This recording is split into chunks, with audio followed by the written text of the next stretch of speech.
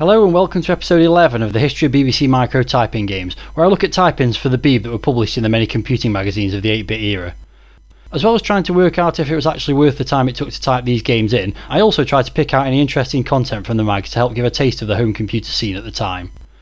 In this edition I'll be concluding my journey through the magazines of 1984, but this time things are a little unusual as I've got 5 magazines to look at, covering October to December, but I have 6 games to cover. However, in one of the mags I'm not going to be looking at a typing game at all, whereas I'll be looking at 3 in one of the others. Don't worry, all will become clear in due course, so let's get started. I'm kicking off this episode with an edition of Popular Computing Weekly covering the 4th to the 10th of October 1984. And as you can see from one of the headlines on this front page, the US games invasion continues. It says more American software is on its way to Britain for Christmas, this time from a new company, Areola Soft, which has been set up as a sister company to Arista Records and Areola. It goes on to say that so far the company's reached agreement with 2 of the biggest and fastest growing software companies, Electronic Arts and Broderbund, to market their titles in the UK and Europe. And there's a picture of the impressive Broderbund game Karateka at the bottom there. Also pictured is the company's representative Ashley Gray, who said at first they'll be working on repackaging the titles and putting them on cassette so they'll be first available for the Commodore 64, and then where feasible they'll later be converting to the Spectrum and possibly the MSX as well. Later in the article it says prices for the range aren't fixed yet, but they'll be at the upper end of the price spectrum, in line with the sort of prices US Gold were charging. Continuing with the news pages inside, and there's an article here that's covering the fallout from the collapse of Imagine Software that occurred earlier in the year. The headline says ex-Imagine directors in court, and it says at a committal hearing at Liverpool High Court, ex-Imagine Software directors Dave Lawson and Mark Butler were ruled to be in contempt of court after failing to attend a previous hearing. The two had been instructed under a court order to release former Imagine shareholder Steve Blower from the personal guarantee on Imagine's £100,000 bank overdraft. The High Court judge said, however, that it would not benefit Blower if Lawson and Butler were sent to prison or fined for contempt. It goes on to say the overdraft at Lloyds Bank is jointly guaranteed by all 3 men, each of whom are personally responsible for the full amount if one or both of the others cannot meet their share of the debt. After Imagine went into liquidation in July, Steve Blower obtained the court order instructing Lawson and Butler to remove his name within 3 days. Blower said they failed to do that and then didn't attend the court hearing when the 3 days were up, and is now talking to his solicitor to see what they can do next. I think it's fair to say based on that article that the implosion of Imagine Software was somewhat acrimonious. I've now moved on to this 2-page advert for the Commodore 64 with the headline, "Are you only using 1/10 of your brain?" It says to only play games on a Commodore computer is like asking Albert Einstein to work out the square root of 4. The computer's brain barely takes over. To really stretch it, you need to have more interesting software programs, for example record keeping, interactive education, stimulating adventure games or word processing. This advert is obviously designed to showcase the business capabilities of the Commodore 64, showing off a host of peripherals on the right hand side. The irony of course is that anyone looking for a more serious computer in the UK probably went for something like a BBC Micro or maybe the Amstrad CPC 464 with a green screen, while the Commodore 64 was almost exclusively looked at as a games machine in this country. Not much else of interest stood out from this magazine, so let's move on to the games listing, and this has the caption at the top, "Guess what's for dessert?" It then says, "Pack up your BBC-B and travel if you dare to Cannibal Island" by Glyn Evans, so the game's actually called Cannibal Island. The introduction says this is a simple adventure game written in BASIC on the BBC Micro in Mode 7, and although it doesn't have many locations, the program is designed so that more data can be added. The scenario is a desert island in the tropics, and the object is to find the lost treasure and return to your ship. The program understands most of the basic commands and then goes on to give an overview of how to play a text adventure basically. Yes, this is a text adventure, which is a genre I'm not particularly fond of generally speaking, but I thought it would be interesting to look at how a text adventure is implemented in BASIC, so I'm actually more interested in the program listing on this one than the game itself. There's a short overview of the program structure, mainly listing what procedures are used, and then it jumps to the listing itself, which spans 2 pages and is almost 180 lines. A good proportion of the second page is made up of data statements defining the locations in the game. Each location is covered by 2 successive data statements, the first one giving a description of the location, while the second one's a sequence of numbers. Each of the 6 digits relates to the number of another location that you can move to from the one you're currently in, by going north, south, west, east, up or down. So for example, if we look at location 2 on line 1020, it's got a data statement describing that you're on the deck of the ship, and then the following statement on line 1030 shows that you can't go north, south or west, but you can go east to location 4, up to location 3 and down to location 1. Proc Describe on line 300 actually reads from those statements. You can see on line 310 that it does a calculation to work out which line number to restore the data from. So you've got L times 20, L being the location number, and then it adds 980. So for example, location 1 times 20 would be 20, add 980 is 1000, and line 1000 is where the first location data is held. It then reads the description of the location into Z string and the possible locations you can move to into the N, S, W, E, U and D variables. You can see how those location variables are referenced in lines 640 to 690, where it checks if you're typing in north, south, west or east for example, and then checks if the corresponding value is non-zero and moves you to the relevant location. That makes for a pretty smart game engine, and it means that if you wanted to add extra locations, all you'd have to do is add additional data statements to the end of the program and point some of the existing locations towards them. Objects are handled in a similar way, this time being stored in an array with the names and description of each object being pulled in from a data statement on line 250. Following that, another array is populated with the initial location of each object. And you can see further down that proc object reads from that array to decide whether to display the object in the current location. There's also a pretty comprehensive list of commands that you can enter, the response to which seems to vary depending on which location you're in. All in all, it seems like a pretty cleverly designed program, so let's see what the end result's like. In a rare occurrence for games in this series, there's no instructions in this one, though I guess the assumption is that you read the intro in the magazine or already know how a text adventure works. You do get an introduction to the story though, informing you that you've been shipwrecked on a desert island and must find Blackbeard's treasure. Not sure what you're going to do with it if you find it, given that you're shipwrecked, but never mind. Pressing a key begins the quest, and it takes the usual format for text adventures, giving you a description of each location along with any objects present and exits from it. Well, actually, it doesn't always tell you all the exits from each location, so some trial and error is needed in places. The game has a reasonably good parser, which allows for single letter directional commands and shortened 3-letter versions of all other words. Quite a few actions are recognised, but some common terms like examine and use are not supported. There's a fairly small number of locations to explore, but quite a bit of backtracking is required, so that makes it seem like a bigger game. You can only carry a maximum of 3 items at once, so the low inventory capacity makes it more challenging as you need to leave things in the right place to save going back to pick them up again later. On my first play I seemingly got stuck in the jungle without being able to find any new locations, but after looking at the program code I worked out how to escape the jungle and get to the cannibal village. I then managed to solve a few puzzles but got stuck in a maze which is probably quite near the end of the game, but that was enough for me to get a decent sense of what it's like. It is pretty bare bones, but certainly not the worst text adventure I've played, though it would definitely benefit from some colour to make it a little more visually interesting. There are a few reasonably taxing puzzles and you can make fair progress without fear of being randomly killed like you do in many of these types of game. You can die, but there aren't too many places where you die easily, and you usually have to make a decision yourself before that happens, so you don't feel too cheated.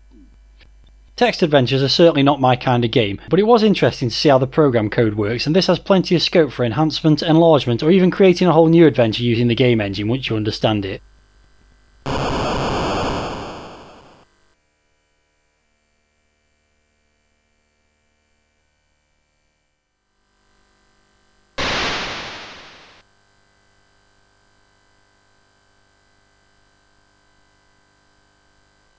Let's take a look at the next magazine then, and I'm moving from one PCW to another. This is the November 1984 edition of Personal Computer World, and the first thing I noticed about this compared to the issue I looked at in the last episode of this series is that the price has gone up from 85p to 95p.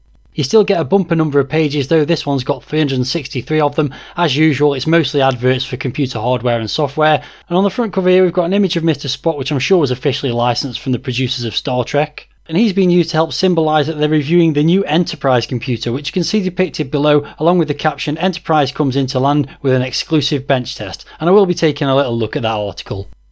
First though, I'm jumping to page 113 for a double page advert for a much more well known computer which was also released in 1984, the Amstrad CPC 464. This has been released in April of 1984, so it's been around for a few months at this point, and as you can see they're promoting it with the headline "Before you compare our new computer system with any other, double the price," and that's indicating the fact that you're getting a lot for your money. For £249 you get the complete computer with a green screen, and for £359 the green screen monitor is replaced with a colour one. Of course, most similar computers at this time were retailing for between £200 and £300 without a screen, so this really would have seemed like good value at the time, and it's not surprising that it soon became the third best selling home computer in the UK, behind the ZX Spectrum and the Commodore 64, relegating the more expensive BBC Micro to 4th place. There's a couple of nice pictures of the system, and following the introductory paragraph, the advert goes into detail about the RAM, high resolution graphics and stereo sound, the green screen VDU, some of the software available for the system, and also some of the peripherals you could add on to it. It also mentions that the system is available from many of the big retailers of the time, including Boots, Comet, Dixons, Menzies and Rumbelows. I'll move on now to that cover feature, the bench test of the Enterprise computer from Intelligent Software. There's a picture of it on the first page of this article, and it really is a distinctive looking piece of hardware, with its unusual shaped case, colourful keys and a built-in joystick that looks awful. Above that picture, the intro says, plagued by production delays and a serious identity crisis, the Enterprise finally comes a year late to launch, but what was once an impressive specification now looks only par for the course. There's then several pages covering the machine, detailing everything from the technical specs to the basic capabilities, software and documentation. I'm not going to look at that in any detail in this video, but feel free to do so in your own time if you're interested. Jumping to the final page, there's a conclusion that amongst other things says currently the Enterprise will only really appeal to programmers attracted to its structured, basic, nicely designed operating system and technical specification. But if software houses support the machine, its appeal will obviously be wider. Actually though, the box art entitled In Perspective probably sums up the machine better, saying the Enterprise is aimed at the top end of the home market. With the Sinclair Spectrum dominating the cheap home micro sales, this is probably the most contested area of micro sales. The Enterprise offers the best basic and internal architecture in its class, with its only rival being the Sinclair QL. It goes on to say a number of other machines have different attractions that may lure potential purchasers away from the Enterprise. The Commodore 64 and Atari 800XL have vast software libraries, Amstrad includes a colour monitor and cassette built into a single integrated unit, the QL offers fast secondary storage and a suite of business programs, and the MSX range offers a sort of software compatibility unknown to home users. It then compares the price of the system to some of the others in the same class, rounding off by saying Enterprise obviously thinks it has found the right price niche for its machine, but equally obviously it faces a struggle establishing itself against such close competition. Ultimately, as I'm sure you could guess, this is another of the many 8-bit computers launched in the early to mid-80s that fell by the wayside due to poor marketing, supply issues and lack of software support. Reading about it on Wikipedia, it seems only 25,000 units were sold in the UK, and the company that produced it went out of business in 1986. I was also quite surprised to find that several of the big games publishers such as Ocean and US Gold did produce some titles for the Enterprise, though its total games library numbers under 100. Not surprisingly, its poor sales and relative rarity mean you can expect to pay several £100s for it on eBay if you're interested in it. Since this issue of the magazine would have been coming out just a couple of months before Christmas, I thought it was worth taking a look at an advert for some of the more popular computer systems and seeing how much they were retailing for at this point in time. This is a multi-page advert from the confusingly named Spectrum computers who have nothing to do with the ZX Spectrum, although they do sell it, and you can see here that the ZX Spectrum 48K was retailing at £129.95 with a free software 6-pack worth £56.70. The Sinclair QL cost a hefty £399, the Commodore 16 had recently been released and would set you back £139.99, while a Commodore 64 package was on offer for £249, consisting of the system, a joystick, the cassette recorder and 4 cassette-based games. Flipping over to the next 2 pages, the Commodore Plus 4 would cost you £300, the BBC Model B was still retailing at £399, although it does include a free cassette recorder and 5 pieces of software, and the Beeb's little brother, the Acorn Electron, would cost you £199.95. And finally, if you preferred to pick yourself up an Atari, you could get the 800XL for £199.99 or the 600XL for under £100, which seems like a pretty good price. I think you had to pay extra for the cassette recorder or disc drive for those two though. There's also a vast number of printers on offer here, from the low priced Brother HR5 at £160 all the way up to the Brother HR15, which is nearly £500. Let's move on to the game listing then, and this is BBC Golf by Simon Bigg. And yes, I'm looking at a golf game for the second episode of this series in a row. Last time around I looked at a pretty terrible text-based golf game, but I thought it was only fair to redress the balance by looking at this one. The introduction says golf is a simulation for the BBC Model B. Handicaps, club selection, graphic representation of each hole and a separate putting screen make this an excellent game, and it already sounds better than the one I looked at in episode 10. Following that opening paragraph, it gives you an overview of how to play the game, which I'm going to skip because the instructions when we look at the game itself will tell us all that. It does however say that for cassette-based systems, lines 10 to 50 inclusive must be omitted, as they just move the program down in memory. The first 3 of those lines begin at the bottom of this page, and there's what looks like a number of machine code statements, which are presumably moving the game higher up in memory. Going back to the intro, it then says that in lines 700 to 1000, embedded teletext codes are used in print statements. In the listing they are printed in reverse video as detailed below, and the box art then gives an overview of different colours and the function keys associated with them. All of that makes the game seem a little bit intimidating to type in, and it's not helped by the fact that the listing's in the usual tiny font size that this magazine provides them in. It covers about 2.5 pages and consists of around 300 lines. Due to the tiny font size, I'm not going to be looking at this listing in too much detail, but there are a couple of things I wanted to pick out. In the first dozen or so lines of the program, you can see it calls a number of procedures which I believe are to draw each hole on screen. You can see proc p hole here, and that's followed by proc tree, which is only executed if a previously generated random number is above 6. That's then followed by proc fairway, proc green and proc bunker to draw the obvious elements on the screen, and then there's another check here that says if D%, which is the length of the hole, is greater than 450 and less than 550, then it executes proc river. So I'm expecting it to draw quite a few landscape elements on each hole. Quickly looking at some of the procedures I've just mentioned, we can see proc fairway, proc green and proc river on the following page, and within each of those procedures you can see commands such as move, plot, point, gcall and draw, which confirms that the program is going to be using the Beeb's graphical plotting commands to draw the course on screen.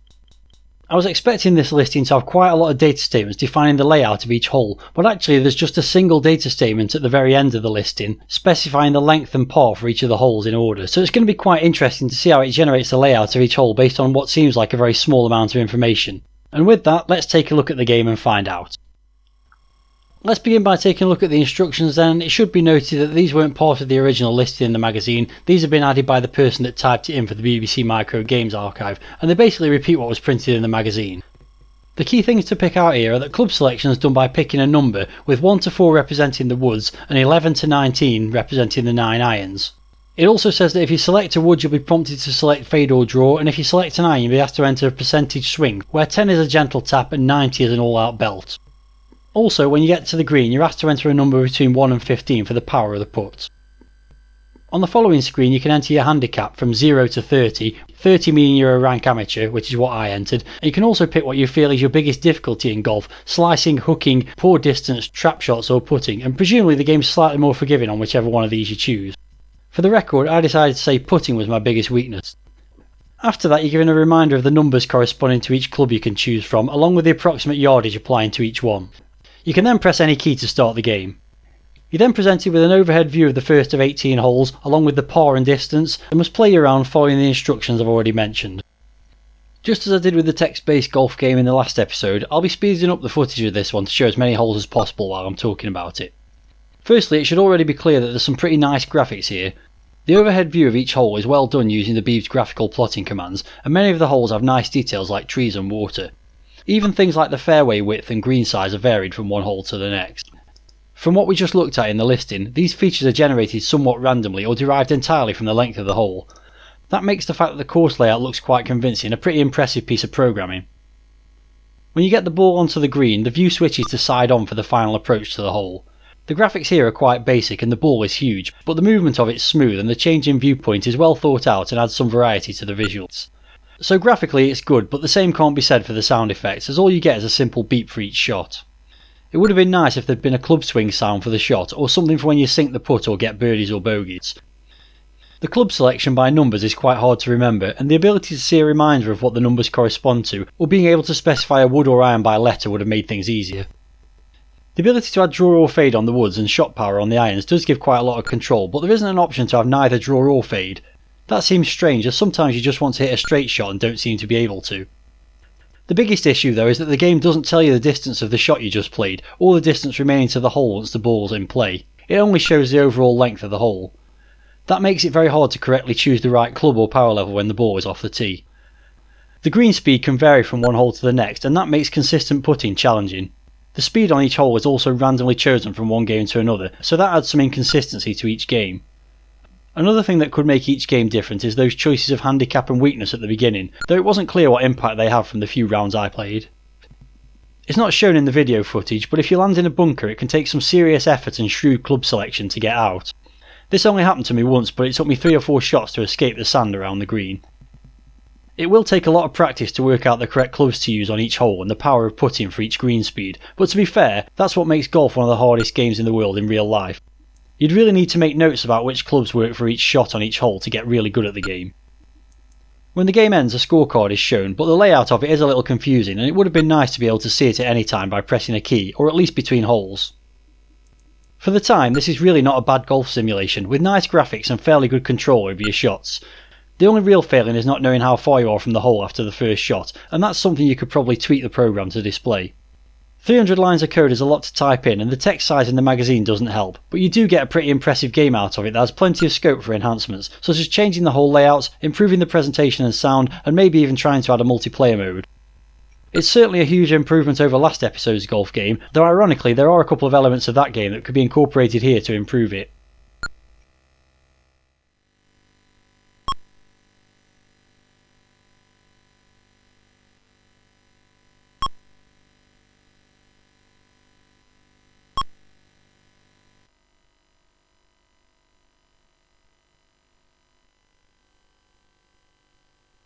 Time to move on to the third magazine now, and this is the November 1984 edition of the Micro User with a very impressive Egyptian look to the front cover artwork. And this is where I'm going to break from the normal routine in this series, because although there are two type-in games mentioned on the front cover here, Duel and Blockbuster, I'm not actually interested in either of those, but there is an article in this magazine that I think is very significant in the history of gaming on the BBC Micro, and that's really the only reason I'm featuring this magazine, although I'm going to pick a couple of other things out while I'm looking at it. The first of those is a small piece in the news pages with the headline British Telecom launches Firebird, and if you've been a subscriber to my channel for a number of years, you know exactly why this interested me. It says British Telecom has entered the software market with 20 new games, 4 of them for the BBC Micro, under the Firebird label. Despite being priced at only £2.50 each, the games are said by BT to be the same quality as some products costing twice as much. The first releases are all games, but educational software and other types of programs will be produced at a later date, as will a series of premium range programs according to a company spokesman. So this was effectively the launch of Firebird's budget silver range, which of course was the subject of my Silverbird selection series, in which I reviewed every budget game released by Firebird for the Commodore 64, but I did also do a one-off episode featuring 4 BBC Micro games, which I'll put a link to in the corner of this video now. Now for the main reason for looking at this magazine, because I believe this is probably the most prominent early review of Acorn Soft's classic Elite, considered by many to be the BBC Micro's most defining game. The game was actually released in September 1984, and I'm sure it would have first been reviewed by Acorn User, but you couldn't really call that an impartial review because Acorn User and Acorn Soft were closely linked. Unfortunately, it has to be said that this review is rather understated. It's a half-page review with no screenshots of the game and no cover artwork either.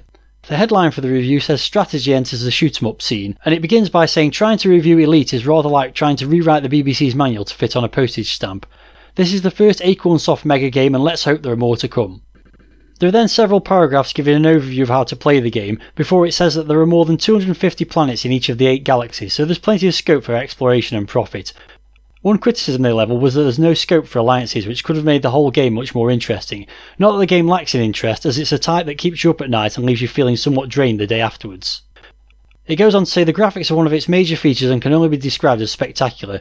The program gives the impression that there are 2 screen modes in Windows at one and the same time.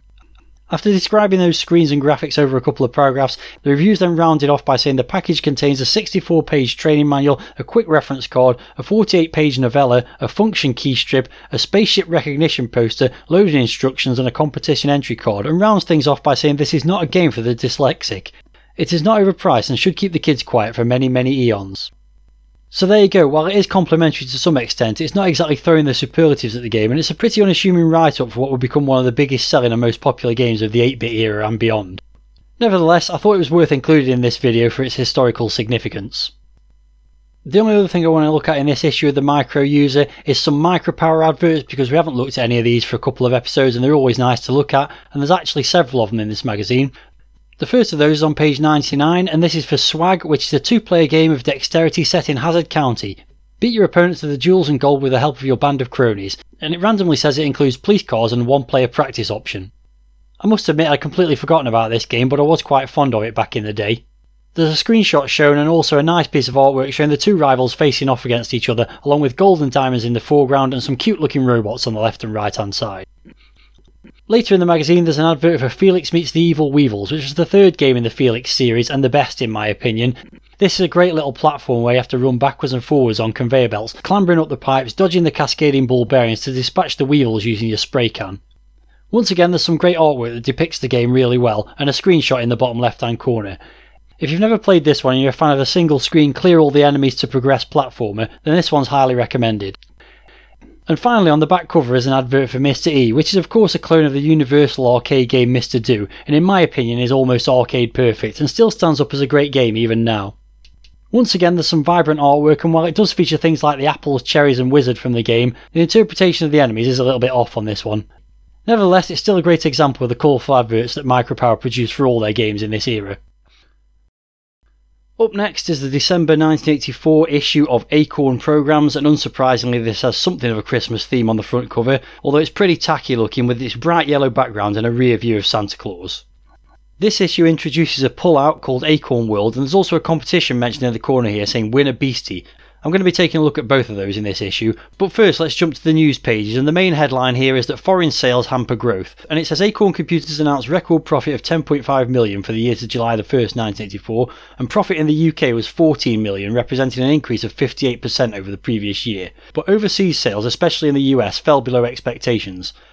Commenting on the figure, Acorn chairman Herman Hauser said, "Despite our disappointment with the overseas performance, we consider the figures demonstrate a satisfactory rate of growth. I'd hope so with a profit of 10.5 million in 1984. It goes on to say the population of BBC micros in the UK is now around 370,000, and sales of the Acorn Electron reached 90,000 since its launch in October 1983, and Acorn predicted another major business boost from sales of both machines over the Christmas period. Hauser went on to say the main growth area in 1985, however, is expected to be the sale of upgrade and expansion facilities for the large installed base of computers. So this largely just validates what most of us already knew, which was the BBC Micro was really popular in the UK, but not particularly successful anywhere else. At this point that hadn't deterred Acorn, however, because this other article says as part of an overseas sales push, Acorn sent a representative on a trade mission to the Gulf states. Derek Lee, regional manager for the Middle East, hopes to promote a new Arabized version of the BBC Micro with an Arabic and European text processor and Arabic keyboard. Acorn has its sights set on the Middle East educational market. I've got no idea if anything ever came of that sales push, so if you've got any information about it then please let me know in the comments. And just to round things off from the news pages, we've got the BBC B Top 10, and there's no surprise to find that 2 months after its release, Acorn Soft Elite is at the top of the charts. In second place is a classic platformer Frack from Aardvark Software, and in third place is Pace Software's Zaxxon clone Fortress, which was actually in second place in the chart I looked at in the September edition of this magazine that I looked at in episode 10, so that's holding its position surprisingly well. Moving on to page 18, here's that competition that was mentioned on the front cover, and a beastie and 4 fabulous Move-Its are waiting to be won in their Great Christmas competition. And it says to make sure Acorn Program's readers move with the times, the prizes open the exciting new world of robotics and automation. The big prize is a beastie interface from Commotion, together with 2 S128 servos, worth a total of almost £60. Plugged into the BBC Model B with OS version 1 or above, the beastie and servos can twist, open, close and generally manipulate objects under computer control.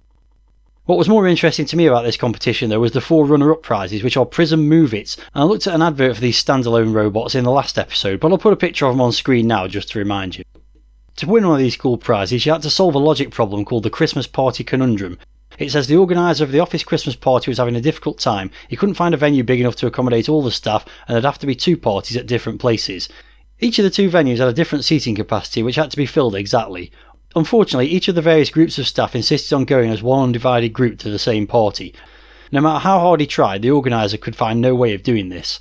In desperation he wrote a computer program to find the solution, and the computer said there was no solution. So it asks you to write a program on your BBC Micro or Electron to solve the question of what the seating capacity was at each of the 2 venues, and to assist with that it gives you a list of all the groups working at the office and the numbers in each one. I have to say that sounds quite challenging, and I'm not sure they would have got too many entries for this competition, but at least the prizes were worth winning if you put the effort in. Let's now take a look at the pull-out supplement introduced in this magazine, Acorn World, and as you can see on the front of it here, it says Meet the Elite Team, and there's a picture of David Braben looking stylish and Ian Bell looking rather depressed on the front here. An interview with both developers is the main feature in this pullout, and the headline says Limitless Horizons for the Elite Team, with Nicole Segra setting out to discover what drives 2 top-flight programmers who are finding fame and fortune as authors of the new chart-busting Space Odyssey from Acorn Soft. So unlike that rather understated micro-user review of Elite, this magazine is making a big thing about the game, and while I'm not going to cover it in too much depth, I will pick out a couple of interesting points. The first of those is that the game's been greeted by rapturous reviews, although perhaps not that micro-user one, and it says the game has already exceeded the company's wildest expectations by rocketing straight to the top of the popularity charts and selling 13,000 copies within 2 weeks of its launch. Forecasts for sales during the Christmas period are in the region of 100,000, more than double those of any other Acorn Soft game so far. It says behind what promises to be a sales record breaker are 2 unassuming undergraduates at Jesus College, Cambridge, 20-year-old Ian Bell and 19-year-old David Braben. The pair wrote Elite in the spare time allowed them in pursuit of a natural science and mathematics degree respectively.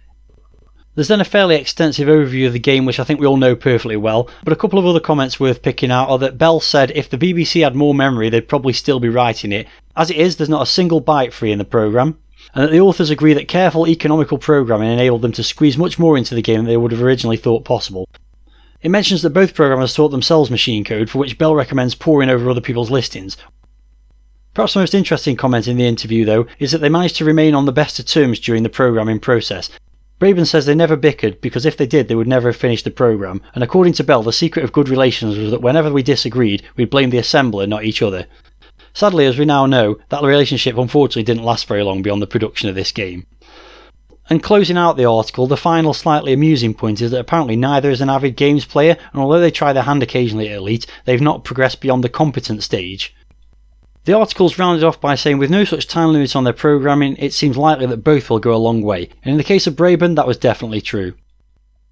Time to move on to the games listing from this magazine then, and there are plenty to choose from, but I've gone for Dennis in the Mines, or In the Mine as it's called here, and surrounding this 2-page listing are some nice little cartoons featuring Dennis picking up some diamonds and some creatures that he might encounter in the mine as well.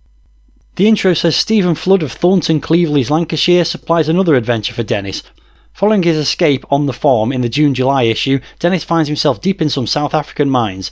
His mission is to collect as many diamonds as possible, while avoiding the perils of deadly green monsters and red bombs. As I just mentioned, this listing covers 2 pages in the magazine and has just over 2,000 lines, but if you look a little closer, a lot of those lines are completely empty and used to separate out the different procedures, which makes it very easy to read through and also means there's a lot less lines to type in than it first appeared.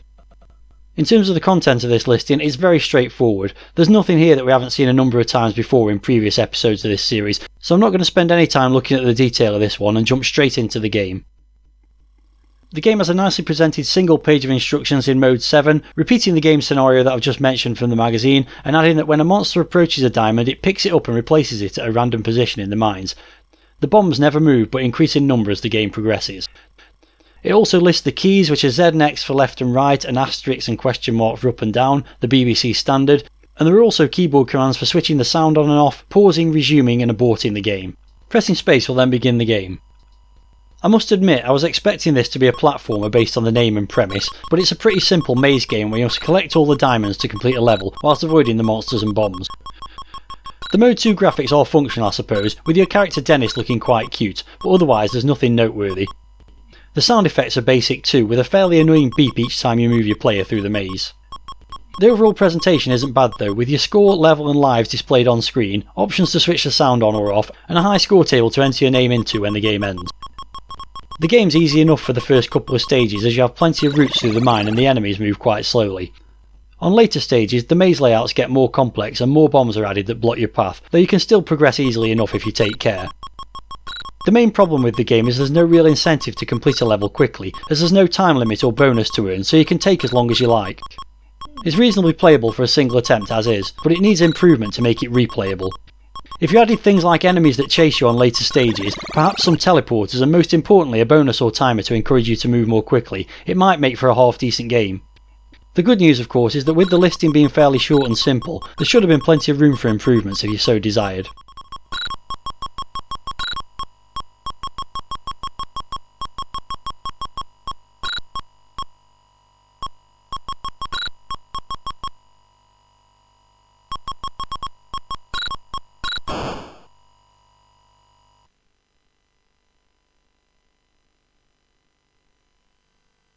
The final magazine I'm looking at in this episode is the December 1984 edition of Beeb magazine, and as you can see it's got a very festive red and green colour scheme and a Christmas tree on the cover, adorned with various gifts containing images representing the content of this issue.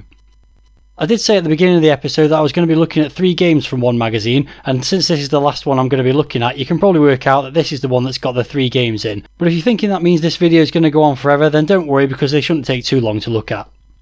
Given this is a Christmas edition and people are probably looking for software to buy as Christmas gifts, this edition features a bumper selection of games reviews entitled Games Galore, and there are 2 reviews that stood out to me because they tie in nicely with the adverts I looked at in the micro user earlier in this episode. They're both games from Micropower, and the first one, Swag, was reviewed by Alan Webster and given 3 stars, saying it's a brand new 1 or 2 player game for the BBC Micro featuring Mode 2 multicoloured graphics and a practice feature where you can play against the computer. It's rounded up by saying overall Swag is a very hectic and enjoyable game with a lot of shooting and action, and at $6.95 gives good value for money. The second game, also reviewed by Alan Webster, is Micropower's Mr. E, and he says Mr. E is an excellent version of the arcade game Mr. Do, and must rate as one of Micropower's best releases yet. The review's rounded off by saying if you're looking for one special game this Christmas then you should seriously consider this one, and he rates it 4 stars, which I think is the top rating in this magazine, and I couldn't agree more with him. If games were what you think as a possible Christmas gift, then earlier in the magazine is a good selection of book reviews, and these tie in nicely with this series because they're all about type-in listings. Books featured include practical programs for the BBC Micro, the Handbook of Procedures and Functions for the BBC Micro, and several collections of games listings. Games for your BBC Micro and More Games for your BBC Micro by Alex Gollner are very reasonably priced at £2.95 each, and the reviewer says none of these is going to make the local arcade fearful for its profits, but they do cram a reasonable amount of entertainment into very few programme lines. These books would make great Christmas presents for the very new owner of a BBC Micro. The most highly recommended book though is on the following page, the BBC Micro Games Master, published by Granada at £5.95. The reviewer says the production and presentation of this book is excellent and the programme listings are amongst the best he's seen for the clarity of printing. Equally, the authors have exploited all the best features of BBC Basic to present well designed and structured programmes of excellent quality. This one seems to be aimed at more experienced programmes that have already mastered BASIC, and it says many useful techniques are developed in the course of presenting a total of 6 complete computer games, and the authors have not been frightened to introduce sections of machine code where appropriate. Anyone who's keen to develop their own computer games should read this book, but it will have less to offer for those who are just looking for a book of listings. And on the subject of listings, let's now move on to the games listings from this magazine, which are on the very next page, and it says to keep you amused over the Christmas break, this page contains 3 complete and challenging games. These games will certainly provide plenty of fun and frustration, and furthermore, each programme is written as a single line of BASIC and shows how much can be achieved in such a short space. So yeah, amazingly, inside these 3 gift boxes are 3 complete games for the BBC Micro that fit on a single line of code. The article makes it clear that the programmes are extensively abbreviated so that the line will fit into BASIC's keyboard buffer. Because of this, you can't edit a listed version, and so to allow for errors, it's best to spool out a copy of the text to tape or disk initially, and there's instructions on how to do that. As you'd expect, there aren't going to be any instructions for these games in the listing, so it does then give a pretty detailed summary of how to play each one. As for the listings themselves, well, as you can see, they're very economical, with almost all spaces removed and almost every command shortened to 1 or 2 letters. Just looking at this first one, I think I can pick a few commands out that I recognise. We've got rep, which is repeat, and I think u later on will be the until, so it's doing some kind of loop. We've got mo, which I think is mode, so it's putting the game into mode 4, and we've got dr, which I believe will be draw, so we've got some kind of graphical plotting routines being used as well. There's also the generation of some random numbers, and the prompt for keyboard input here with 2 in-key commands. The other 2 listings are similarly crammed with just about as many basic commands as you could possibly fit in a single line, so it's certainly going to be interesting to see if these produce any kind of a playable game. So let's take a look at them now. When you boot up the disk image from the BBC Micro Games archive, you're presented with a simple menu system. This wasn't included in the magazine, but it's a nice way to be able to launch the 3 games, giving the name and controls for each one. First up is Asterisk Tracker, where you must navigate a constantly moving line from one side of the screen to the other and avoid crashing into the asterisks. The line initially moves downwards at a 45-degree angle, and the only control you have is to press return, which changes the direction to 45 degrees upwards when you hold it down. The more screens you complete, the more obstacles are added for you to avoid, and if you hit an asterisk or the wall, the game ends. The second game is Truffle Hunt, which is a similar concept, but this time the line travels up the screen and can be moved left or right to avoid the red asterisks, while also collecting the yellow truffles. When the line reaches the top of the screen, it will reappear at the bottom, making the play area more congested as time progresses.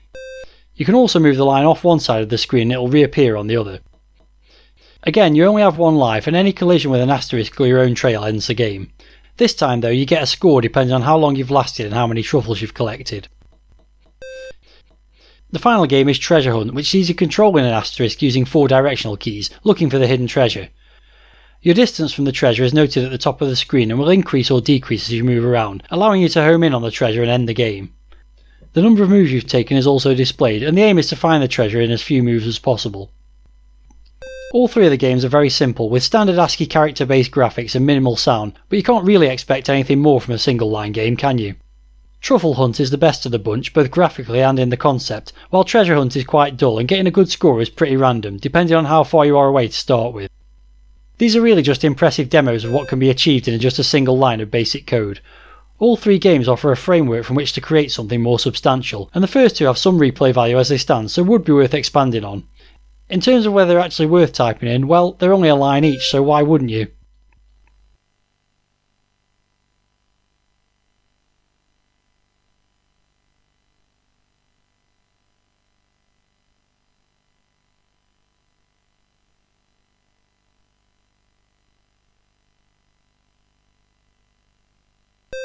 That does it for episode 11 of the history of BBC Micro Typing Games, whose format was a little different to the usual episodes.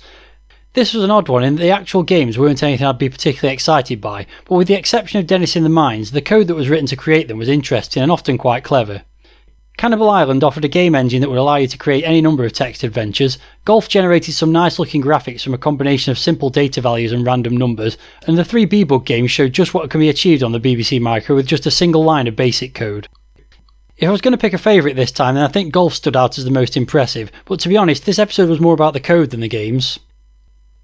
If you enjoyed this video, then I'd appreciate you giving it a like, and please leave a comment with any thoughts you have about the games or magazines covered. It would also be great if you could share this video with any friends you think would enjoy it. If you want to find out more about any of the featured magazines or games, check out the pinned comment for links to them all. My chronological look through the magazines of 1984 has come to an end, but I'm still not quite done with that year, because coming up I have 2 specials and the majority of games in those are from 1984. One of them features 4 typing games from one of the Beeb's most prolific coders, while the other focuses on 4 games inspired by a well-known space movie saga that I happen to be a huge fan of. I'm not exactly sure which of them I'm going to release next, but you'll find out in the coming weeks. Until then, please keep your eye on this channel for more retro gaming content. Thanks very much for watching this video, and I hope you'll tune in for the next one.